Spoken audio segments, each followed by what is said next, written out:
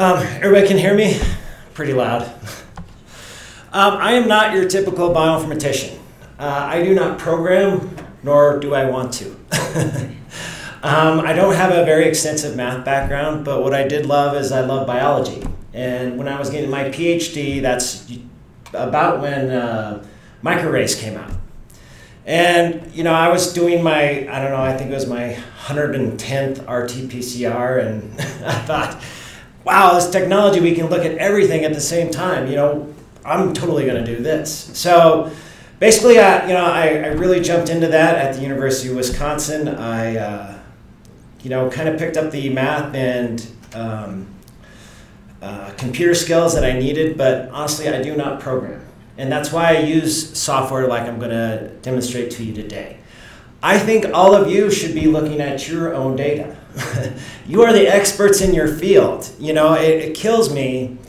You know, I do all these projects where I see people's projects and they spent thousands upon thousands of dollars on their, study. They've trained postdocs and they've cried because you pushed them too hard. And at the very end of this, this emotional, thing, they just hand it off to somebody to interpret. For me, I want to interpret my own data, or at least I want to get the biology out of it. And so what I'm going to talk to you today is basically give you some ways to do that. And what I'm going to show you is you don't even need your own data. That what I hope I get across to you today is that the true power of bioinformatics is not to analyze your data, but to analyze everybody else's data, because there's a ton of it out there. Okay. So again, I don't really see myself as a number cruncher, more like a data wrangler, if you will. That I kind of consider all this information out there as pixels, right? If you look at a standard TV, it has about 2 million pixels in it, or boxes. Actually, 4K has way more, but not on my TV. You got 2 million, basically, boxes, and we watch this, right? Oscars are coming up, right? You can put these into pictures, and they can make you laugh, and they can make you cry, but in essence, all you're watching are boxes. And in essence, actually, all those are just zeros and ones. So for my job, what I do is, I see my role as to take all these pixels, all of this data out there, and put together a picture that somebody can understand. Gene lists don't cut it. They don't really tell you anything. So what I'm trying to do is get to the biology of this. Before I do disclaimers, you never know what's going to come out of my mouth, so I have to say that all these opinions are mine and not Illumina's. Don't throw anything at them. Also, they do not pay me, but I do get compensated for travel when I speak at their events. And after the events, I always try to find out where they're going, because they have the corporate card, and so I usually get some drinks and supper. So, what are you guys doing tonight, Tom? Okay. So before I get into all this, what I'm going to have to do is tell you a story about all this new technology. I'm going to have to tell you a story about a bull about 100 years ago, a contest to basically how much a bull weighed, or the processed meat from the bull. And the guy who did that was Sir Francis Galton. Anybody here that has not heard my talks heard of Sir Francis Galton? No, never. I'm trying to bring him back, I swear, but it just never happens. Well, he was in his 90s. He was also Charles Darwin's cousin. He did a lot of things, and if I had more time, he was a fascinating character, kind of a crank. Also, the father of eugenics. And actually, in relationship to this cow, he was going to prove his eugenics theory. I don't know if anybody's heard of it. Has anybody heard of the wisdom of crowds? Maybe, sorta, yeah, a little bit. So at this fair, they were auctioning off the processed meat of a bull. They weren't actually auctioning off, they were having a contest. Who could guess the weight? And in order to do this, in order to enter the contest, you had to pay some money. There was about 800 guesses. And these included lay people, but it also included butchers and farmers and people that are actually very skilled at, probably understanding how much weight or how much meat is going to come off a bull. He saw this, Galton saw this, and thought, oh, this is going to be, proof of my eugenics. I'm going to take all these people, these experts, and they're going to be way more accurate than the crowd, the lay people. So he did that, you know. So the experts, a small group, but then he had the lay people large that were going to make this guess. So he took everybody's guesses. He was knighted by then, so I think the contest is like, here, take it, whatever you want. So he took all the guesses and he looked at everybody's answers, and no one actually got the weight of the bull, right? A lot of people were too high, a lot of people were too low. But here is the fascinating part, and he actually looked at even his experts, and his experts weren't accurate. This was kind of the aha moment, is when he looked at all this data, he found that if you took the mean or the median of this data, it was within 1% of the actual weight of the bull, right? And this came to a surprise to him. He was like, oh my gosh, I can't believe this worked. You know, I thought, you know, my experts were going to be way more accurate when I take everybody's guess, when everybody's looking at the same thing and I take the middle of that, that's pretty dang accurate. Also, he said, well, you know, this is a pretty interesting phenomenon. Maybe we should, you know, study this a little more. By the way, he published this in Nature. You can look this up online. I think it's, what is a JSTOR, or when they have a, yeah, but it's like a page and a half. It's also called, and he titled it too, Vox Populi, which I love is the voice of the people. If I ever have a rock band, that's going to be my name. Actually, there is one. They're not very good. I hope there's no Vox Populi fans out there. But ever since then, obviously, the stuff works, and people have been using it. There was a recent book out. I think it was on the New York Times bestseller list for a while, Wisdom of Crowds by James Surowiecki. Kind of talks about, you know, how all kinds of people are using this information. Anybody here heard of Nate Silver? Yes? No? Maybe? 538 is the website. He's actually a famous statistician, which is kind of an oxymoron because you never hear that. So anytime there's a famous statistician, we're all about him. But actually in 2012, he predicted almost every major election in this country. Do you think he asked anybody who they were voting for? I'm going to answer that for you. No, he did not. All he did was take all the polls out that were out there. Some were obviously biased left, some were obviously biased right, took the average of all those polls and was able to predict all the elections in 2012. He didn't do so well in 2016. And there's his website, 538. It's a great data analytics site. I love that website. But also the CIA is using Wisdom of Crowds, right? They'll actually go get a bunch of lay people and they'll ask them geopolitical questions like, do you think Russia is going to invade Ukraine in 2 months? Right? And they'll do their own research and go out there and basically put a probability on the odds of Russia, say, invading Ukraine. What they found, the CIA, is if they get all these people to give that guess and they take the average of that, it's more accurate than the experts they've had there for like 20 years, right? There is something to this, is that it's not about the outliers, and that's what I think what's great about the Galton thing is, you know, his whole thing was eugenics, you know, the outliers are, you know, where it's at. But honestly, you know, it's the average of everybody, that's, you know, which is the true answer. But there are requirements for this, for the Wisdom of Crowds. Diversity, you have to have lots of different people making guesses. If you have the same people guessing, they're just going to make the same kind of guesses. Independence, everybody makes their own uninfluenced decision. Specialization, people are very knowledgeable in certain fields. So again, the diversity. But I mean, this is the key for biology, is the aggregation. You know, how do we take all these people to different opinions, these guesses, and how do we take the average of that? How do we use all this information? Well, and you know, I'm not going to talk about bulls today, unless you want me to. Yes? Can you use this to predict the stock price? No. No, gal, I'm not going to get you rich. That is, yeah, maybe, actually you probably could. Maybe. Yeah, it could be. I don't know, read the book. There's they do there's all kinds of ways people are trying to use wisdom of crowds. You know what? I don't think you need to go to data analysis. Just get a bunch of people to ask questions. Yes, correct. Well, I'm going to tell you right now there is a ton of crowds at Gene Expression Omnibus. Everybody heard of Gene Expression Omnibus? This is where we're depositing all of our genomics data, or all our omic data, basically.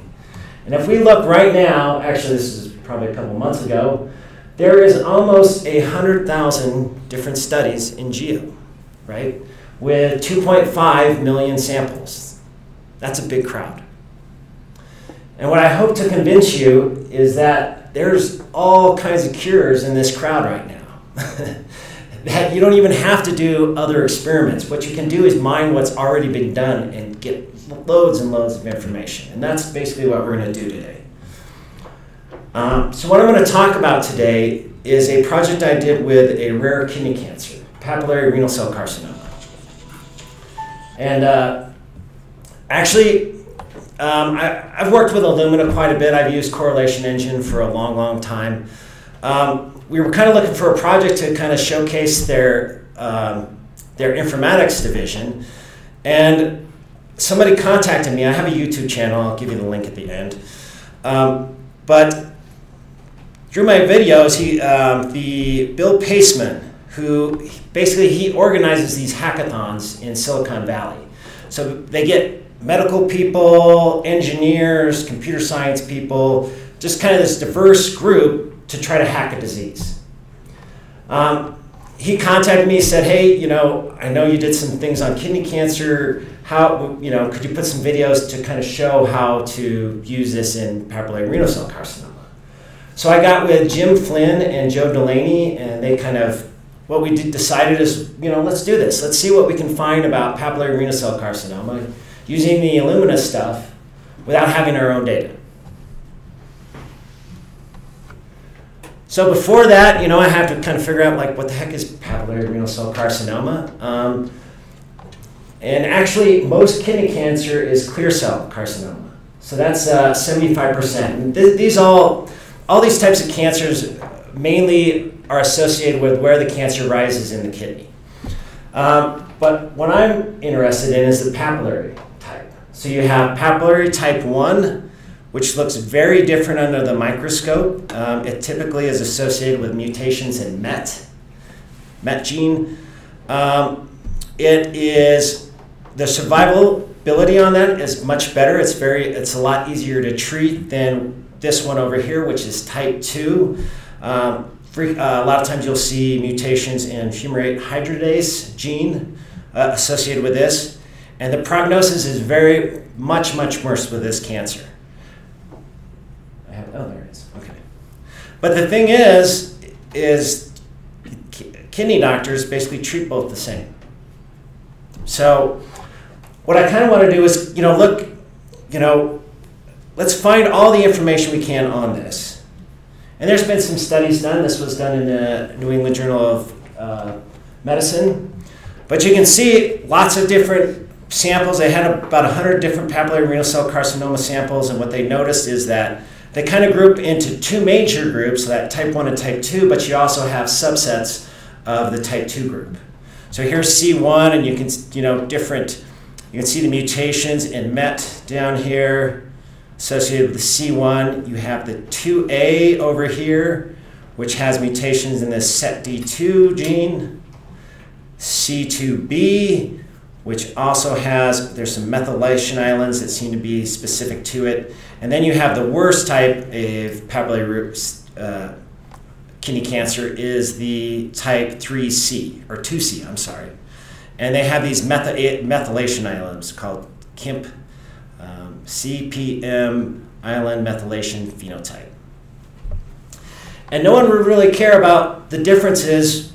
And again, as I said, they pretty much treat all these cancers the same, except that the survivability in the C1 is much better, and the C2A than the 2B, and then you can see with the 2C much worse. So this was my goal is, how can I go out there and get as much information as I can on papillary renal cell carcinoma and come up with something that, can actually maybe help somebody, an oncologist out there maybe treating the disease.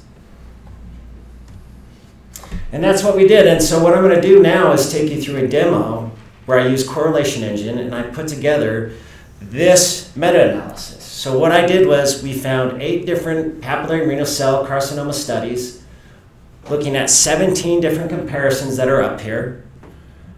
Here are all the numbers of the test subjects. So these would be the ones that would have the cancer and what it was compared to. These are all the control tissues. And then the number of genes that were differentially expressed. So this is my base that I'm going to work with. And what I'm going to do now is kind of show you how I put that together. Okay, and show.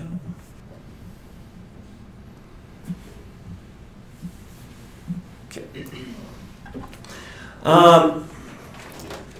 So this was briefly kind of, Lester, kind of introduced this, but, I'm going to talk about it a little bit as well. So again, this is the Illumina Correlation Engine. And the nice thing about Illumina is they know data.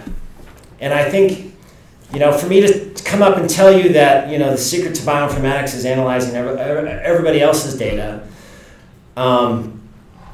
is, how do you get to that, right? You can't download everybody's stuff. So this is basically what this allows you to do, this correlation engine, is they have already gone out into Geo and basically collected all the omics studies they possibly could, right? They formatted the data, they made sure the data made sense, and in actuality, I told you that there was 100,000 different studies in PubMed, in Geo right now. They were only able to use about a quarter of it. So there's a lot of garbage out there. This is what makes Illumina nice, is they've gone through, they've basically taken all the data, they've done all the comparisons, they know all the variables associated with their studies. Now they have all these gene lists. I can put my own gene list in there to compare to everything that's already been done, or I can actually generate my own gene list. And that's actually what I did. So it's very easy. Put it on curated studies. I want to find studies. And again, I have lots and lots of, I'm going to go through this kind of quickly, but I have lots and lots of videos that kind of show how you can actually get to this point. So I log in, curated studies. I'm going to look for kidney cancer. And as you type, certain phenotypes come up.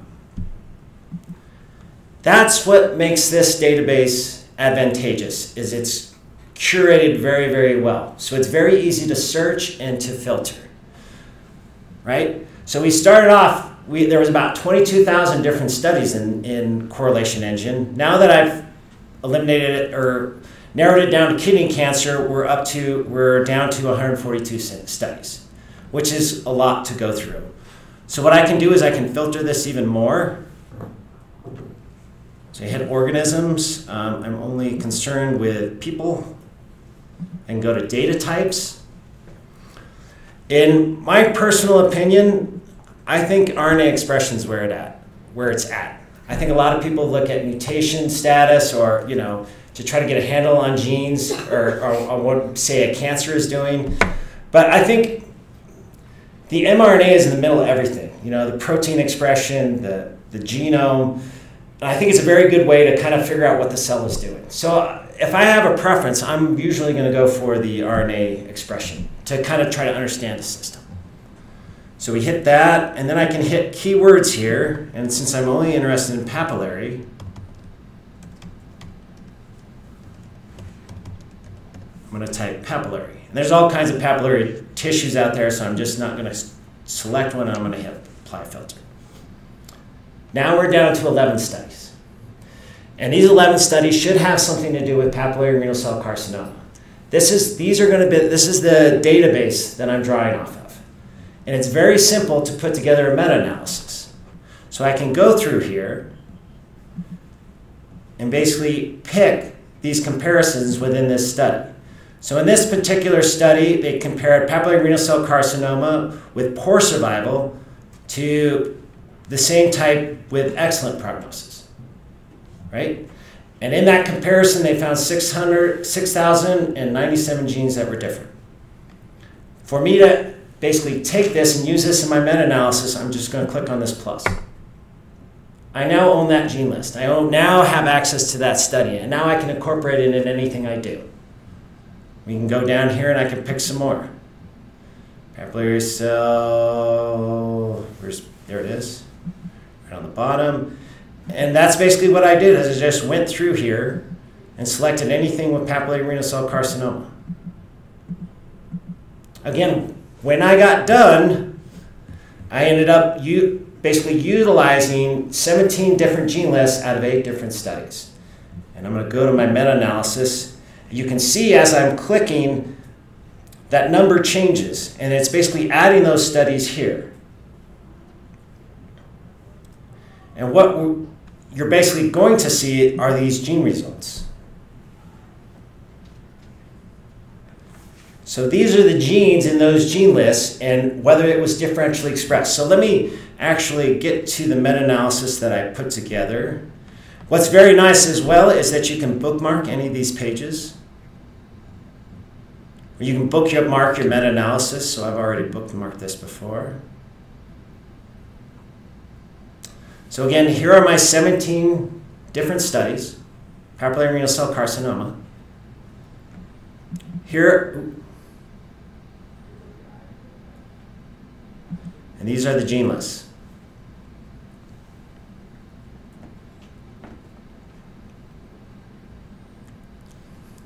So in this particular gene, this TNF-AIP6, it was upregulated significantly, and that's at a p-value of 0.05, and the absolute fold change has to be greater than or less than 1.2 or negative 1.2. Yeah? Do you know those studies use microarray or NGS? What's that? These studies. Yeah, I should have told you that. This is actually a combination. The majority of these, 16 out of the 17 are array studies, and there's one RNA-seq study in here. Do you see any systematic difference when you compare these two platforms? You can. RNA-seq tends to be a lot more sensitive. And I'm going to tell you this right now, is if I had my, if I got to choose what to analyze, I'm picking arrays over RNA-seq almost any day of the week. Arrays are much more accurate. They really are. In that when you do RNA-seq when you're trying to quantitate, RNA, any message that takes up you only get so many reads, and that if you have something that's expressing a lot, say in a different cell type, it's going to basically kind of mute everything else that you're trying to measure. So when you're actually trying to do statistics, it's pretty horrible. It can be very horrible. So I like to use RNA-seq for when I'm looking at something that's very similar to each other. Like cell lines are very good, but as far as tumor tissue goes, RNA-seq is pretty bad.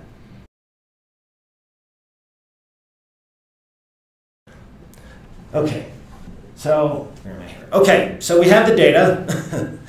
Now what we want to do is we want to see the gene results in these. Was there another question? Okay.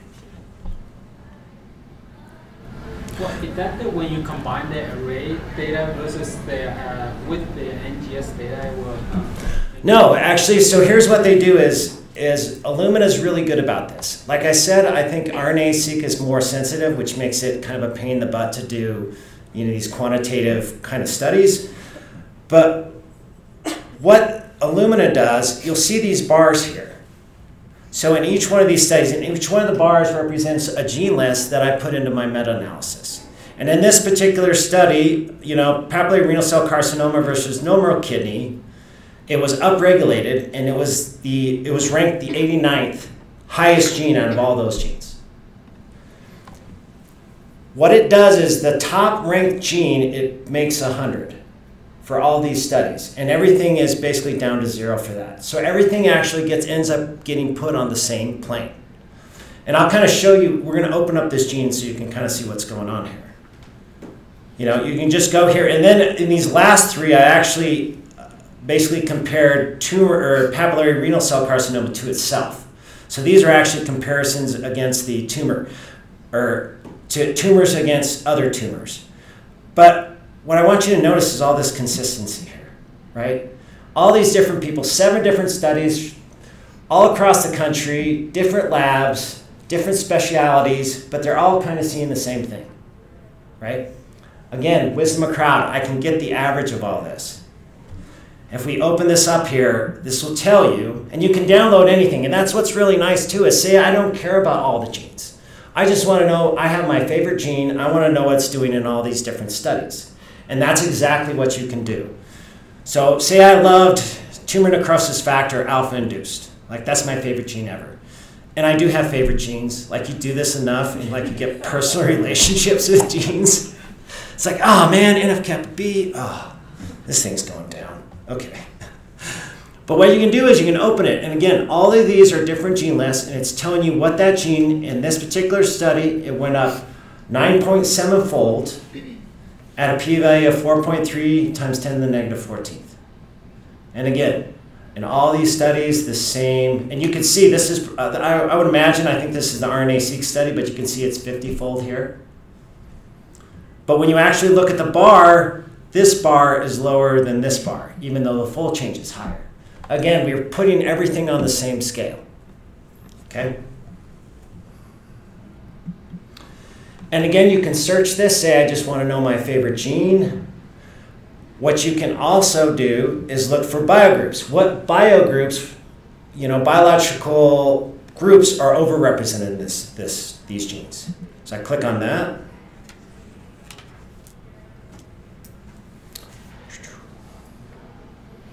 And again, I'm not using just one study to make these decisions, right?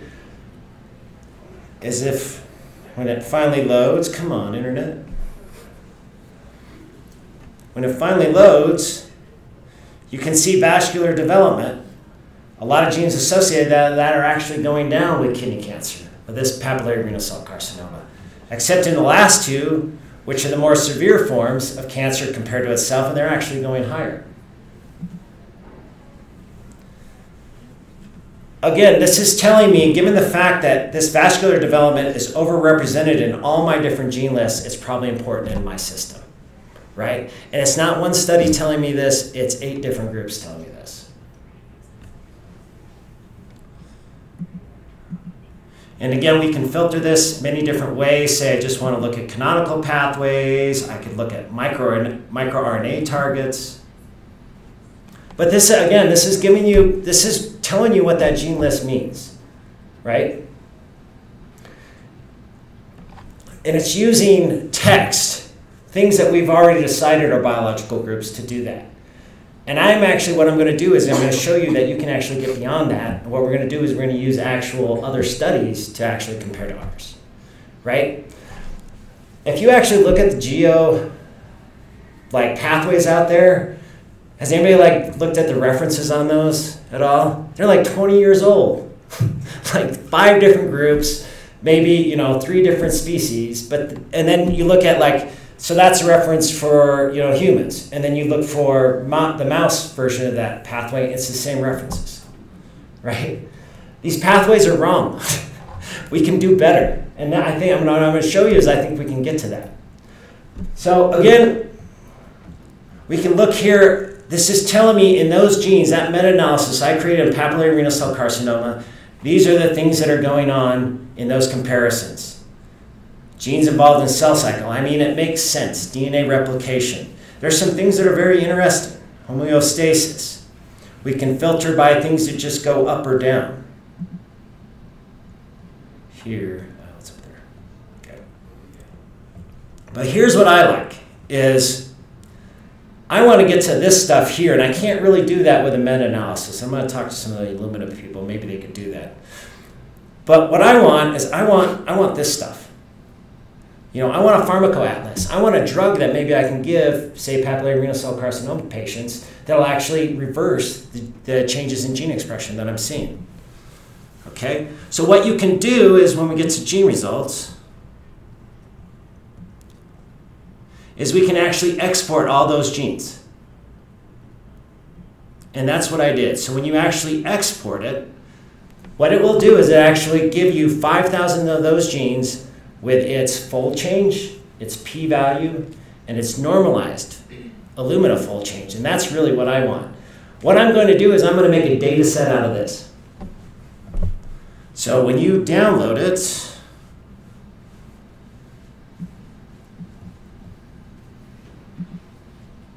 it should look like this. So it'll be an Excel file, actually a CSV file, but you'll have all your data sets. This will tell you the comparison and the study that was used and all the biosets. And then if you go down here, you can actually get a bookmark so you can recreate this. So all you have to do is put that URL into your browser and basically go back to exactly where you were and recreate that meta-analysis. And then here again, here are all our genes. Here's that MET, or TNAF. It'll tell you how many lists it was differentially expressed. So a lot of these, and again, 17 out of 17 studies are telling me TNAF alpha A P6 is important, right? It's probably important. Okay, so you'll get an overall gene score, which kind of takes the average of all those. We'll have a score bioset, so this is the normalized value. You'll get a p-value on the significance of that in that particular data set, and then you'll get an activity value, or that's the fold change. What we can do, and what I'm going to show you, is we can actually just use the normalized values and basically create our own, basically, study. What I do is I take the normalized, the bioset scores that Illumina gives, since they're scaled, and then I just make them either positive or negative based on the fold change. And when you do that, okay, so now I'm leaving correlation engine. I think it's very important to have a lot of different tools when you're actually analyzing. You can't do everything with just one tool, so I use lots of different things to look at the data. One of these is Partex, so this is very important not only for you to, basically get gene lists, but to basically manipulate it and visualize it in different ways.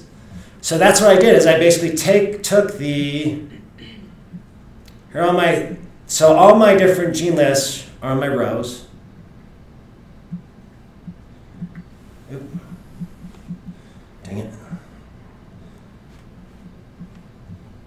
As you look over here, here's all our gene expression. Again, these are the normalized values. And then either if it's significantly up, it was positive, or significantly down, it'll be negative. Right? So this is my crowd. These are 17 people, 17 different people telling me what the expression of this is. Right? So when I do that, I can look at it, do a scatter plot. Ooh, get this. So here are all the different study names that I used, or the different studies. They're color-coded. Hopefully you can see that. That's kind of what I'm looking for. Is there a batch effect? And here's what you find is, look, there's 3 different studies done by 3 different groups. They're all grouping together in the, everybody understands PCA plots, or did I just jump like 2 levels? No, everybody understands PCA plots? Great. So basically you can use the gene expression, or in this case, the fold change, and plot these in 3-dimensional space. So anything that's close to each other resembles each other from like the transcriptome. Things that are far apart are more dissimilar. So you can see that. We can look at, even though these are different platforms, different groups, they'll all look kind of similar. We can look at not test number. So this would be the type of papillary renal cell carcinoma I'm looking at. It'd be helpful if we had that, yep. As you can see, the lower grades kind of here, all grouped together. And then you can see the non-discriminate, this would be in the red, and then the green would be the type 2, so the more severe. Right? And you can see there's one type 2 that's right here, but that's actually the 2A, which in that previous graph that I showed you is much more like type 1 than it is type 2. That's all we're doing, is we're just kind of getting, flavoring it. We can look at the subtypes now. What are these 2 things back here? We've got a the hereditary forms of papillary renal cell carcinoma seem to be very dissimilar to everything else. And we could look at, what are we comparing it to? This would be the control tissue. You can have normal and normal adjacent, and they seem to be very similar. And then you have these two done by two different groups, very, very similar profiles. I'm not saying they use the same RNA, but I'm just saying. You find that a lot. A lot of times I'll analyze like somebody's array study, and the people they say are females and males are definitely not it. And that happens a lot. I was talking to Illumina people about that, and they're like, yeah, you have no idea some of the stuff we come across. And I'm like, yes, I do. I unfortunately do. But that, again, that's what's nice is they've done that for us. So scatter plots, basically we're visualizing the data now. Again, I didn't create any of this. I just gathered this from 8 different groups from across the country. We can actually, what I'll do, I filtered it down to about 2,000. How are we doing on time? Okay, I'll try to hurry here. 2,000 just so we can see it. Everybody understands heat maps and hierarchical clustering, correct? Hopefully. Oh, Lord.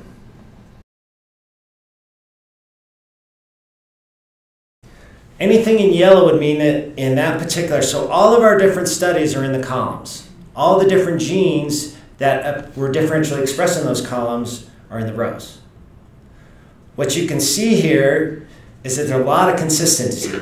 And we're also seeing that there's a lot of differences, or at least some differences, between the type 2 and then the type 1. And then we have some non-specific that are probably a mixture.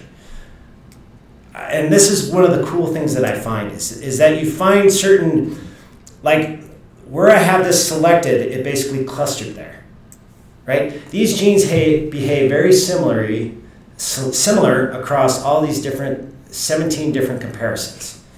And these ones on the very end I'm very interested with, in that, I'm looking at a severe form of the cancer compared to a less severe form. And these genes also tend to be higher.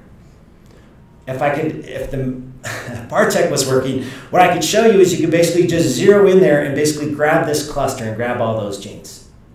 Okay? And that's what I did. So I think this is an interesting cluster given that it's higher in the more severe forms. Let's see what it does. My hypothesis, it is that these genes are all connected. And actually,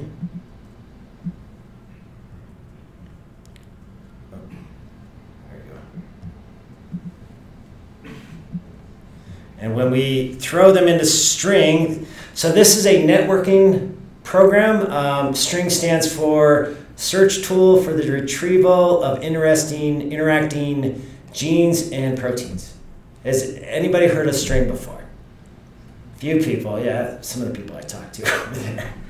It's free, by the way, free. And it's actually really good because Europeans make the best tools. Like, they're so nice. Like, all the stuff associated with like Geo and NCBI are horrible to use, but yeah, socialists make good tools. So what you can do is I downloaded those genes that were in that cluster that seem to be higher than more severe forms of papillary renal cell carcinoma. And what it's doing is it's showing me all the biological or any type of connection that it can find in its database. And as you can see, these things are really well connected. Right? If we go down here to the analysis, the odds of me getting all these connections by random chance are less than 1 times 10 to the negative 16th. Which is telling me that even though I grabbed a bunch of genes from 7 different studies, or 8 different studies, they're not unrelated. This isn't just random noise. And what I'm pulling out are actually biological units. And what I would argue is that this is the true pathway of these genes rather than anything you could probably look up. Right?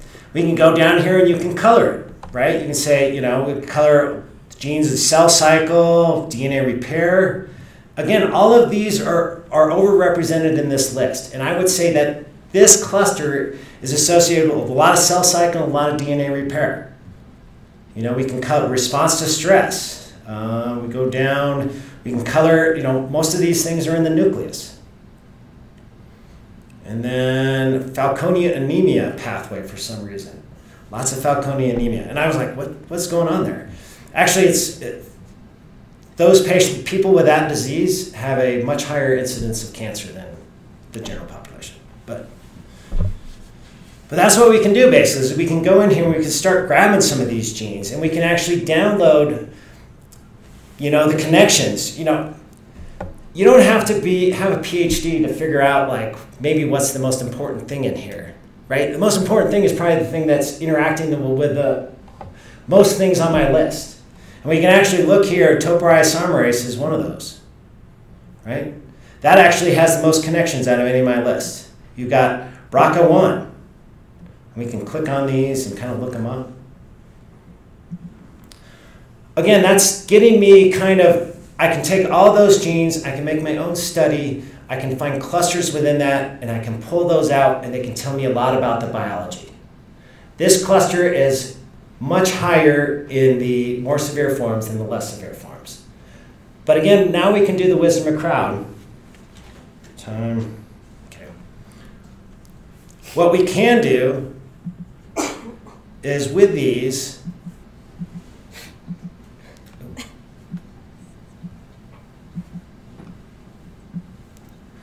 with this data analysis, now that I have these, I can basically do the wisdom of crowd. I take the average of all these columns, right? Here's this gene, here's what everybody, these 17 different, say, individuals think this gene is doing. I take the average of that. Now that's what my gene is doing in my data set. Right? So what you do when you get done doing that,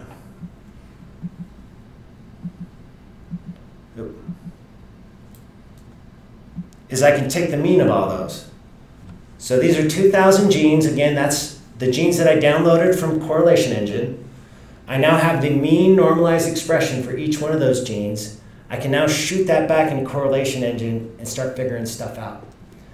In my opinion, this gene list that I just created is better than any other papillary renal cell carcinoma list there. Because again, it's a combination of everybody. And you're not relying on one thing or one person or one group to tell you everything. Okay, so what I can do, and they showed you how to kind of download it, and I'm not really going to go off onto that, but if you look here, I've got it loaded, my data. So I'm putting all that stuff. Oh, here it is. So again, these are actually recognized not quite 2,000 genes, so I'm putting in 1,995. Again, these are based on my average expression from my meta-analysis, and I actually took away the studies that were looking at cancer versus cancer. So this is just an average of the cancer versus the control tissue. Click on this. You can see our genes here. Again, now we can start using some of these other tabs up here. Pathway enrichment again, you can see what biological units are overrepresented in those. Right? And again, I said I'm not too keen on what people said 20 years ago. I'm more interested in, say, let's look at the knockdown atlas. The nice thing about Lumina is they have access to all these knockdown studies out there. We've pretty much knocked all the genes out in mice. And we have the results of, when I knock this gene out, what other genes does it affect? And what we can do is we can tie that to our gene list, so that when I knock out this FLCN, it has a positive effect on the genes that I put in, right? So that means it's probably an inhibitory to actually this pathway, or at least the genes that I put in. Papillary renal cell carcinoma, it's probably a tumor suppressor. Again, we can go through here and look at all these different things. Fumarate, hydrolase, cool.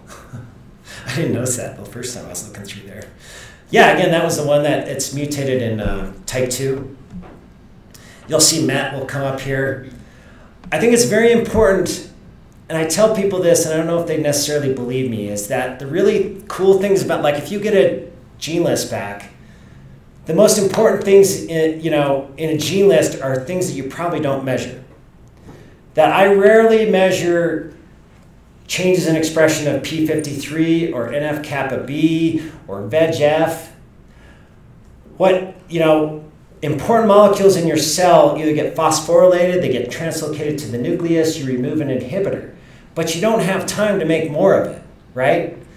So what you're looking for are things that affect lots of things in your gene list. And what I kind of consider my gene list is kind of the shrapnel of whatever bomb went off. And I'm trying to put the bomb back together and find those bombs. And these are some of those bombs that you can get from these gene lists.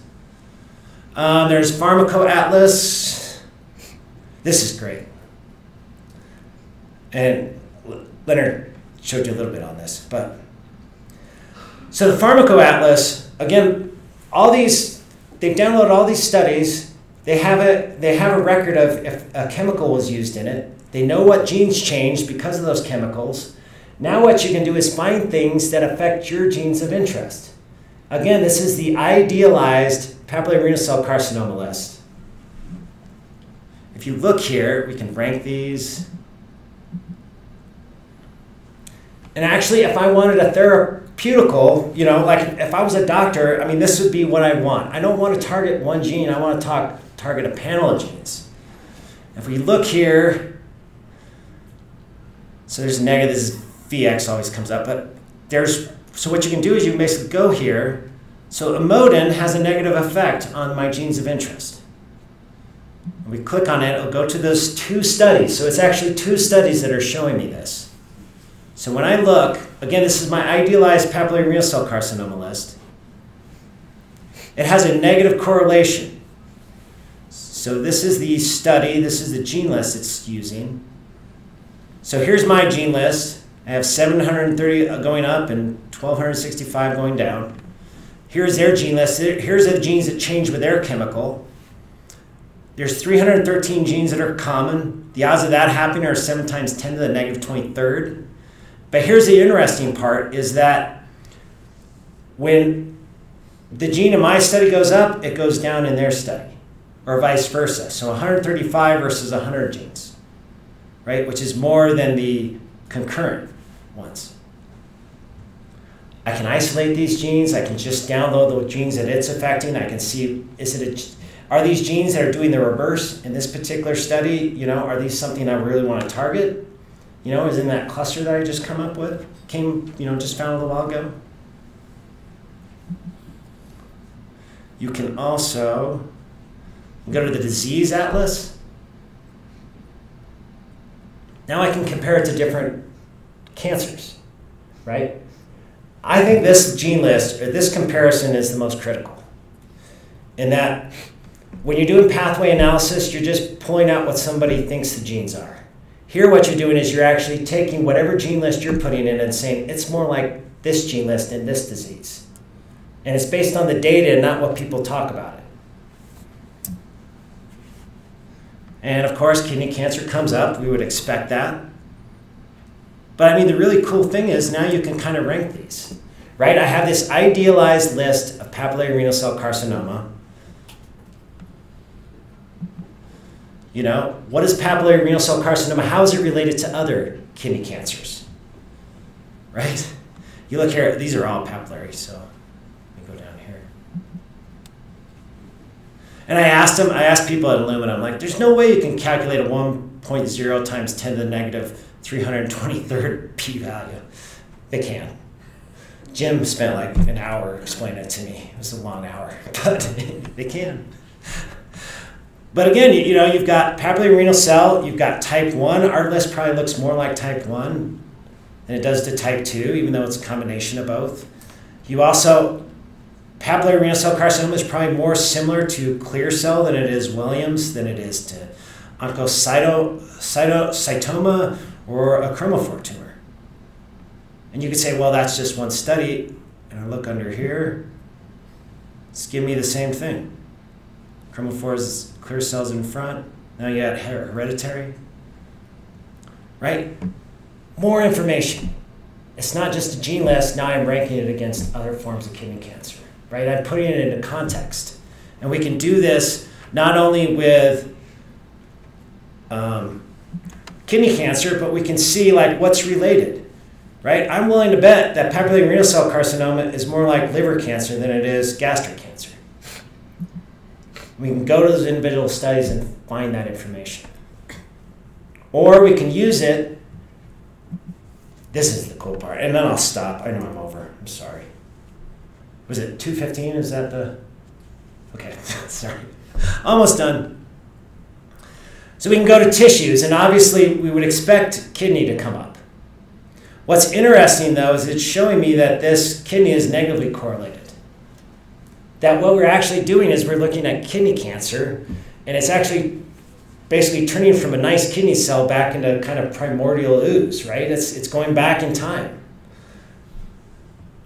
What I find is really good, though, is say I've created this gene list, and I want to find a cell type that reproduces what I'm seeing, that I want to create. I can go to cell lines, and I could say, in my experiment, here's all my kidney cancers. I'm going to use this ACH9 cell type because it is very similar to the gene list that I put in. Right?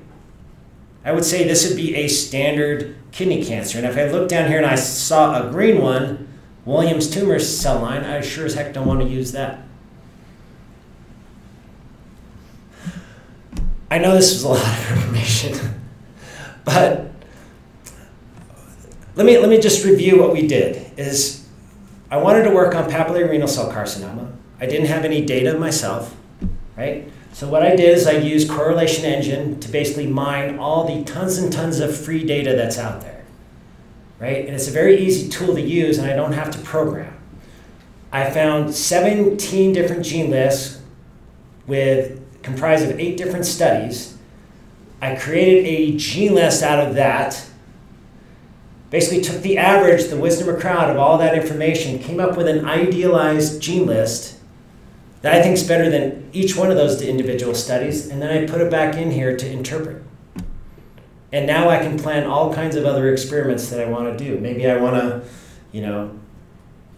explore how Williams tumor is so different than this one.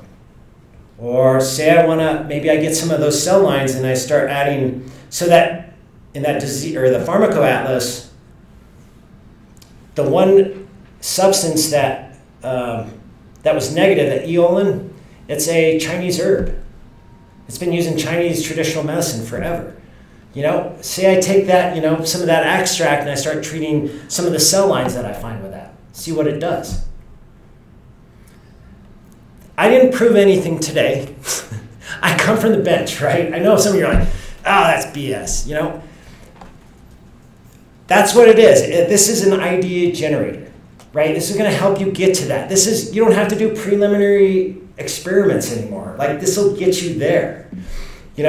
Trust in the knowledge, and if you look at enough people, the answers you pull out are going to be very, very valid, and they're going to be better than anything you could probably do.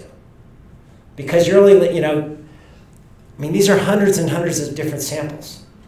Some of the great labs and, great group, papillary groups have done some of these. You can use all that information.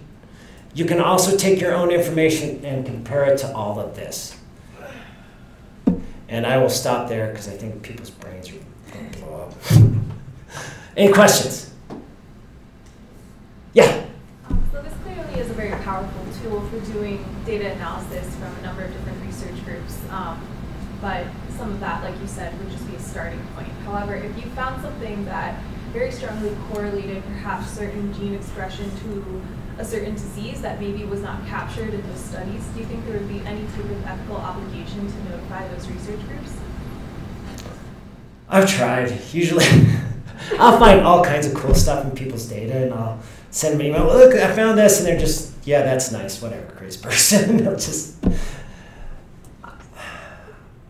yeah, I don't know. And that's what I asked them, like, the Illumina people, I'm like, I'm sure you have repeat offenders that are just putting garbage out on the, geo. Like, shouldn't you report them? And they're like, well, that's not what we do. So they just throw it away. That's right. There is a lot of garbage out there. What I like about this, and what I like about like arrays or the RNA-seq, is you can't falsify 55,000 different things. what's on the arrays is on the arrays. And so, you know, you can interpret it any way you want, but once I look at your data, I'll know exactly what's going on. So, yeah, I haven't got to that point, but yeah. Got it.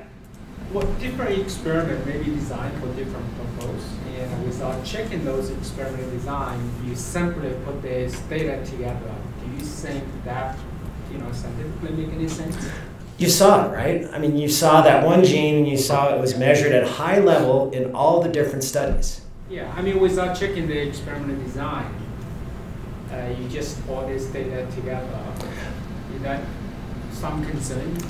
Well, it depends, right? I mean, if I was going to publish on it, I would. If I'm messing around, not really. And I think that's what's great about this is you can go pretty quickly. And that what I found is, like, if I put all this together, you know, and I see a gene and I see all the different studies that you see, like a bunch of green bars, and then one study has like a red bar, and it always has a red bar on all the different studies, that study is probably garbage, and I'll throw it away. I think people get uncomfortable with the fact that, like, you know, that I throw stuff away and I put stuff together and I'm not really, like I said, this is an idea generator.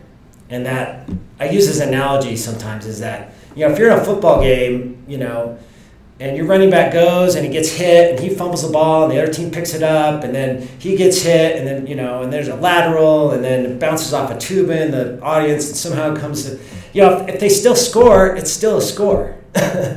It doesn't matter how you got there. It's you know, you should use your brain to help you get to this. And I think there's a lot of people out there that think that you're going to develop an algorithm that tells you what a disease is, and it's untrue. And I also tell this story a lot in that it's true that the world's greatest chess player can get beaten by IBM's Big Blue. Everybody's heard of that, right? Big Blue, yeah, and it's now they develop a system where, I don't know if it's Big Blue anymore, but they can beat the world's greatest Go player at Go, you know, the Chinese game. But what they don't really tell you is that if that Go player, that chess player got a computer, it could beat the original computer, right? It's not man versus machine. It's if you put both of them together, they're better than both.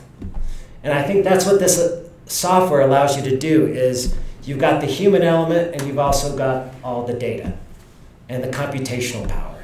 Do not let an algorithm make your gene list, right? I mean, you have to do the interpretation, and that's the hard part. Any other questions? All right, thank you.